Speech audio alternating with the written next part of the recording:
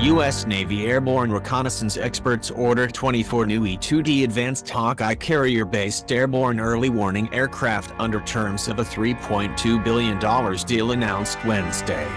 Officials of the Naval Air Systems Command at Patuxent River Naval Air Station, MD, are asking the Northrop Grumman Aerospace Systems segment in Melbourne, Florida, to build 24 full-rate production Lots 7 to 11 E-2D aircraft.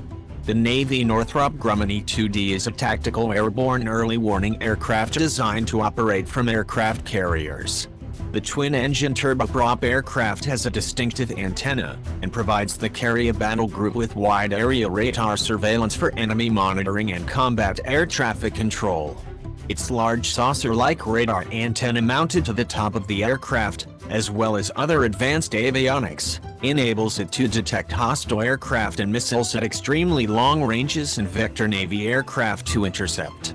Northrop Grumman officials call the E-2D reconnaissance aircraft a digital quarterback to sweep ahead of Navy aircraft carrier strike groups, manage missions, and keep U.S. network-centric carrier battle groups out of harm's way.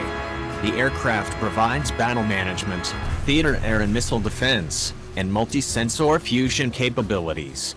Compared with its E-2C predecessor, the E-2D has a new radar with mechanical and electronic scanning capabilities, glass cockpit, advanced identification friend or foe system, new mission computer and tactical workstations, electronic support measures enhancements, and a modernized communications and data link suite, Northrop Grumman officials say.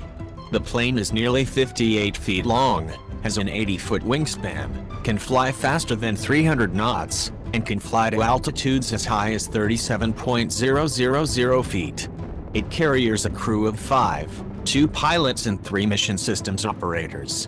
The co-pilot also can act as a 4th mission systems operator. The E-2D first flew in 2007, and Navy officials say they hope to procure 73 of these aircraft by 2022. These plans started going to the fleet in 2015. Historically, Northrop Grumman has managed the E-2 program from its facility in Bethpage, NY, but the company will assemble the aircraft in Melbourne, Florida. The company no longer builds aircraft at its Bethpage facility.